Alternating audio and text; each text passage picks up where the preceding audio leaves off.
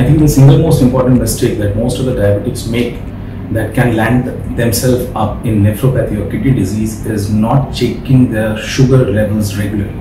So a strict glycemic control is very, very important to prevent kidney disease. I would like to add one point here that not all diabetic patients develops kidney problems. So studies have suggested that only 40 to 60% of diabetics actually develops kidney problem, and that too over a very long period of time. So very strict glycemic control is very, very important and the most important factor that can prevent kidney problems.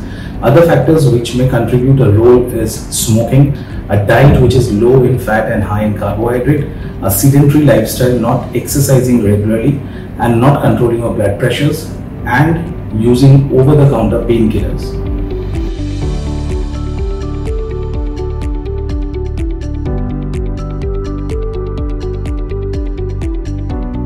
So very high blood sugar level over a long period of time causes damage to the vessels. So these complications are known as microvascular, which involves the small blood vessels, and the macrovascular, which involves the larger blood vessels. So ultimately, over a period of time, damage to these blood vessels, the blood supply ultimately damages the end organ, which is known as end organ damage. This can involve any organ in the body, and more so it involves the kidney, the heart, the eye, the nerves and the skin.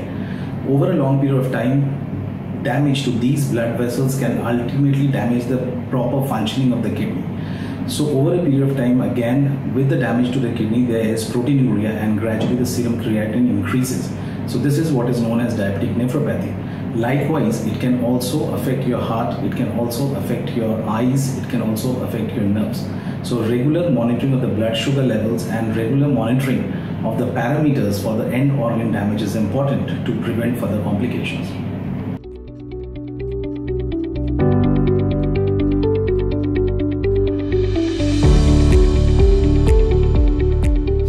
Nephropathy is defined as passing of protein in urine as well as increase in the serum creatinine level. So this signifies that there has been damage to the kidney because of the diabetes. There can be other causes of proteinuria which needs to be ruled out even in patients of diabetes. So classically, by definition, if you are stamped, labeled as diabetic nephropathy, you should be having proteinuria in your urine and should be having a high creatinine level along with the cause, which is diabetes. Coming to the second question, yes, it affects the sexual health because of many factors, multifactorial effect.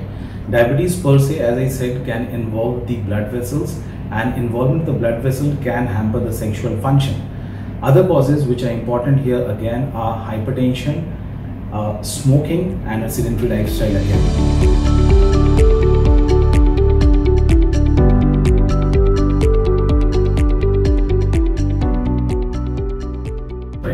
So increasing the blood sugar level beyond a certain point, which is known as renal threshold. So when your blood sugar level increases above 180, it starts passing out in the urine. So as soon as it passes out in the urine, it drags the fluid along with it. So this causes dehydration, this causes polyuria, which is known as increased frequency. So the moment the urine contains sugar, it is driving out the water along with it, it causes increased urination. And since you are passing good amount of urine, increased amount of urine, it naturally causes more thirst. So these two are the classical symptoms of the initial diagnosis of diabetes: polyuria and polydipsia. So increased frequency of urination and increased thirst.